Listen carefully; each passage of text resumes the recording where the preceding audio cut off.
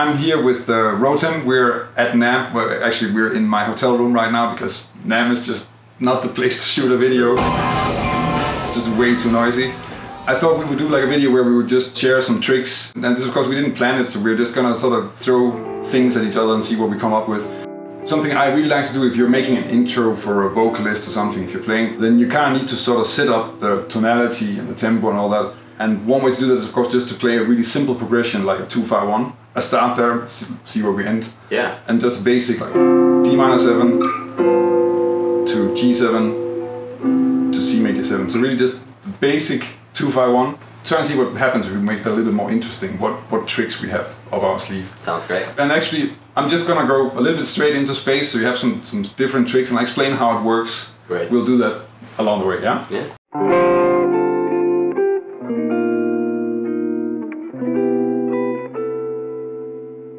So this idea is here, of course, it's kind of like starting at home, still starting on the D minor, and then we need to get to the C major. Really think of it as if you're playing an intro to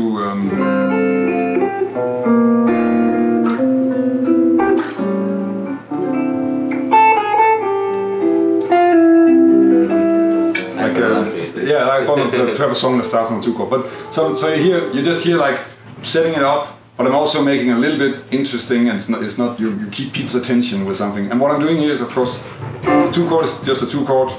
The 1 chord is also in this case just a 1 chord. So everything that's sort of exciting is happening where you would have a G7, and I just reinterpret the G7. I really love to do this. You can do a lot of different things like that because altered dominants are just super flexible in that way. In this case, if you have like an altered dominant, like a G7 altered, then I can replace that with this chord. And that's, of course, well, I mean, it works, you know? So the whole concept here is, of course, that I'm playing something where the ear expects a dominant, but it gets like this sort of surprising major 7 sound with a major 7 flat 5. And really, this is just a G7 altered with a flat 13 and a sharp 9. And then you can resolve it like that as well. So that's a really good one, perhaps, to just take a short detour and then let the audience go, oh, okay, I get it. Good. Yeah, no, it's beautiful. I think for me, it's exactly this kind of thought process of tension and release, and seeing this arc of less tension, more tension that oftentimes happens where the dominant is, and then the release on the 1. So again, less tension, then D minor, more tension, and then release. And then start simple, like again, just D minor 7-9, maybe to first inversion, or getting this kind of like D minor 11. And then on the G7 on dominant, sometimes I like to use the tritone substitution. So instead of G7, I think of D flat, and then maybe I'll do the 2-5 for that tritone sub. So basically kind of like A flat minor, D flat 7, maybe with a little bit of extension. So. And really, a lot of what you're using here is also like what makes that work is also because you can make like a melody on the top strings that sort of ties the whole thing together, because that's also at least very much what I go for when you want to have surprising chords. They kind of don't fit, but you have to get it to work, and you do that. You tie it together with other things then. So you tie that together with bass movement or melody mostly. It's kind of like the strongest voice leading you can work with. Huh? Yeah, and I think the conviction also, like if we go further out later on, like the conviction of playing something that is not right chord, but has some integrity melodically, rhythmically, or emotionally even, kind of can bring this element of closure to a real place of yes. Yeah, no, definitely. So as an example of that, so another way that's nice to make sense of things, when we have the 2-5-1, so you can look at that first chord, the D minor chord, as being a subdominant chord, which means that you can just play another subdominant chord instead of that one. And there are like, that's a big topic. Big world, But if you just take one that's like really close, then in the scale, another subdominant chord would be the F major 7. And then you can just say, okay, I'm gonna start up there, and then I'm just gonna see if I can start walking somewhere else. So that can give you something like this, like.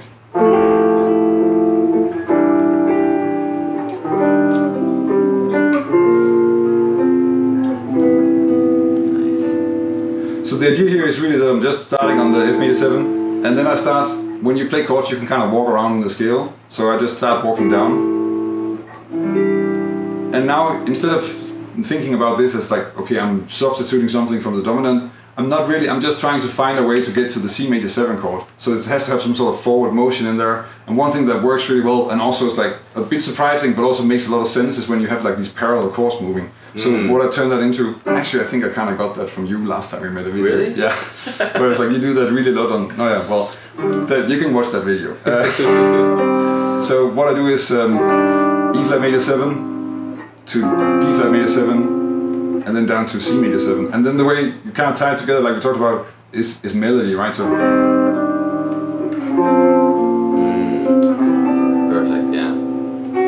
Yeah, with the flat. Yeah. Yeah, the major 7, 9, and they're like, oh, this one is there. Very cool, very cool. Yeah, I guess in that respect, I love thinking about harmony as sort of like geographical points. So let's say, you know, we're in LA. And we want to visit a good friend of ours in New York. So there is a path we need to go, and we can just kind of fly from, you know, let's say from LA to New York. New York is our target, so LA to New York, just direct flight. But we can also say hi to a good buddy of ours in, you know, in Kansas, and then we can go back to Egypt, really, really far, and then go to New York. You know, so there are a lot of ways, and I'm thinking about it this way because we can indeed think about our target point as a target and get there, but the path can change quite drastically. So it could be this, or it could be this, or any kind of path. So in that sense, I guess still like normal kind of path would be just expanding the tension and kind of like visiting a few maybe nearby places. So I'm kind of like basically just leading to the C with this chromatic motion. So F sharp, half diminished, B7 or some variation of that to E minor, E flat 7, D minor, maybe D flat 7 to C, you know, or this C, or any of these are fine. So basically kind of like creating this loop of some secondary dominance to eventually...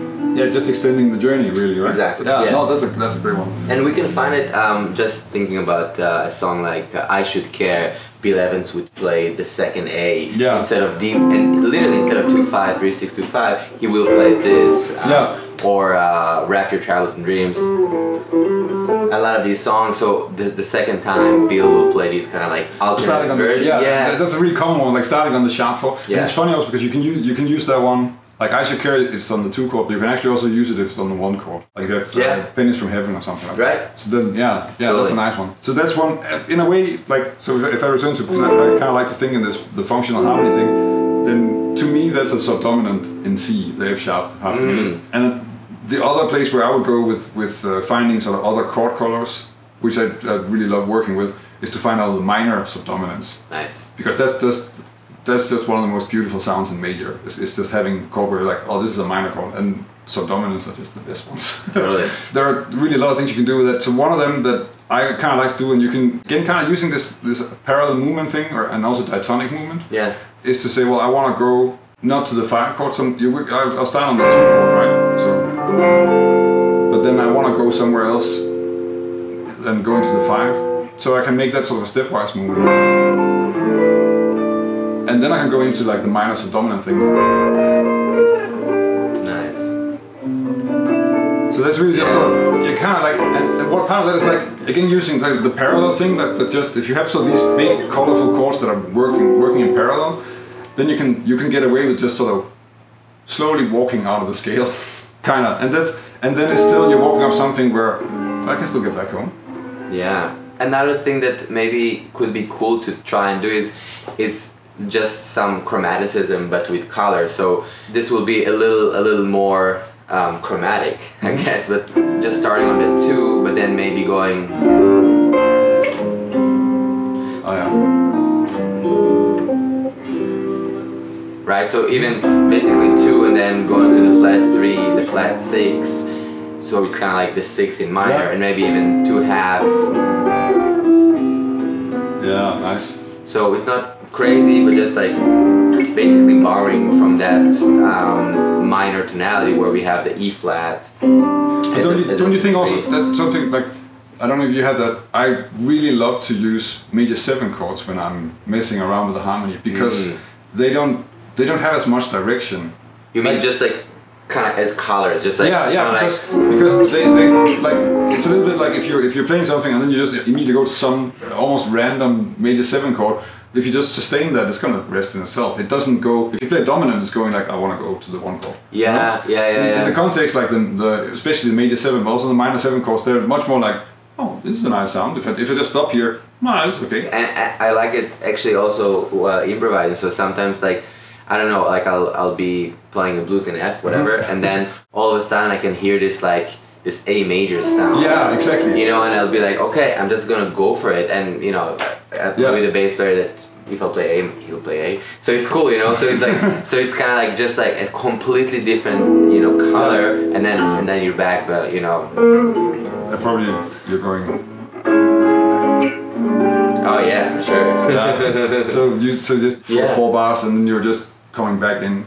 I've used it like that as well. And thinking about like the chords and colors, and then you know we're breaking it down as functions, but at the end of the day it's just sounds. Yeah. It's like, what do you feel when you hear this? How, you know, if you're cool with this sound, it's great. This is definitely very harsh, but you know. But sometimes that's the sound it has to be. Exactly, and it's like, it's kind of like understanding that you like spicy food, and sometimes you want a little bit, and sometimes you're like, hit me, just hit me. You know, it's like, and that's cool. Yeah, perfect. Can I come with another one? Actually, one that I don't know, it's not used super often, but I think also it's another one that's like that I really like to use. It's really beautiful because we're talking a lot about direction. So now we're messing around with the 2/5 part of the sound all the time, right? But to me, the most powerful place to mess around, but it's also a little bit dangerous if you're playing with a vocalist who kind of has to hear like where we're at, or anybody else who has to hear where we're at. But at the same time, it's really powerful to just do something with the 1 chord. So you really set it up. You're like, I can really hear where we're going, and then you really go somewhere else with like, and that's where I get into sort of the really weird sounds. You can do that in many ways. Like I like.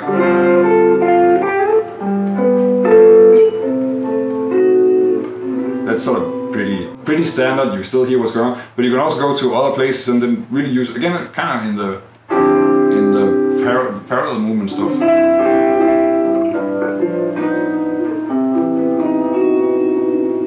Right, we're getting into, so it's one of those chords that there are not that many places this chord exists, but major 7, sharp 9, sharp 11 is just a beautiful sound, you know?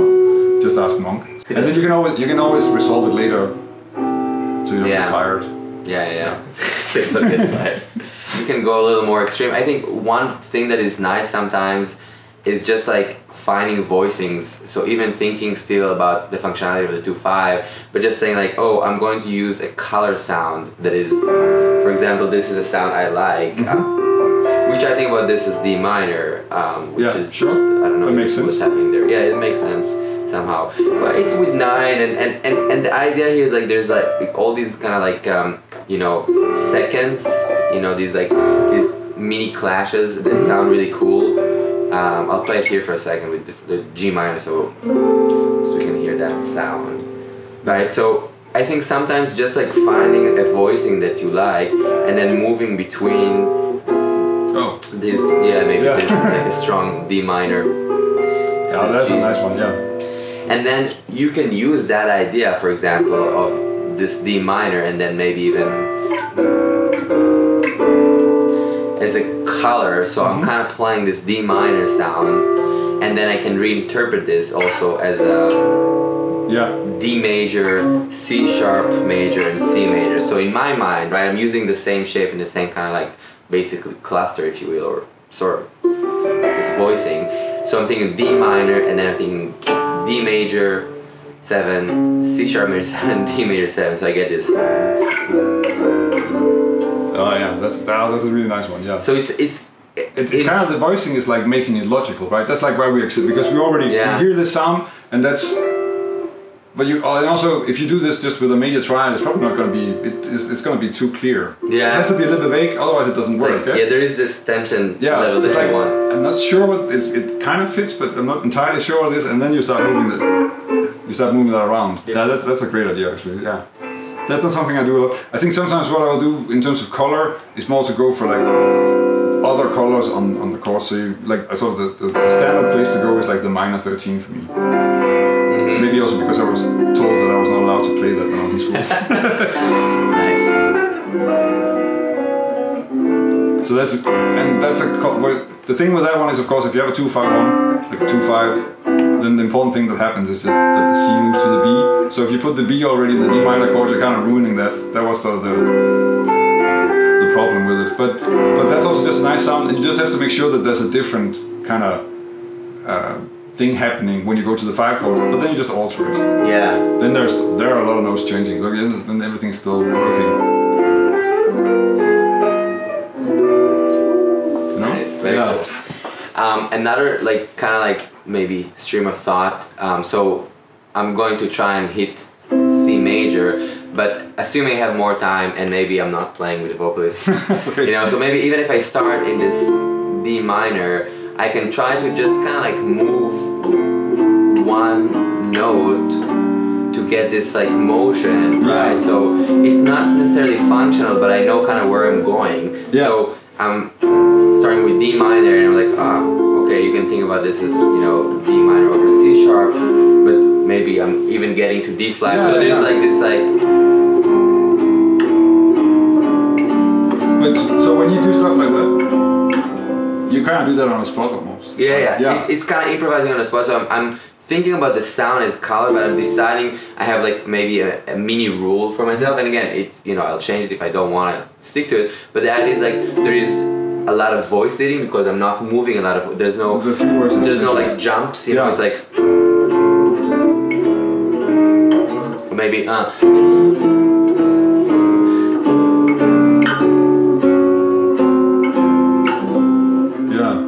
Right, so some of them maybe can be weird at times, and I was just kind of trying to hear it, and then you stumble, and if you don't like it, you can refigure it. But it's a nice kind of way to expand the what you're likely to play, because you can just kind of discover.